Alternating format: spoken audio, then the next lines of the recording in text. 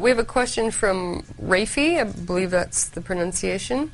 Would there be a significant performance boost to my operating system going from a single 10K Velociraptor to two 10K Velociraptors in a striped RAID configuration? 300. There would be a noticeable speed difference, but I don't recommend it. It's very, very dangerous. Oh, really? Yeah. Talking about a RAID 0, I would assume. What they've got, now you've got 10,000 RPM hard drives. So these are your hard drives. They're spinning at a certain number of rotations per minute. The standard hard drive in a computer is probably going to be running about 7,200 RPM. Right. So the ones that he has are 10,000 RPM. They're spinning a lot faster. It gives you quicker data access time.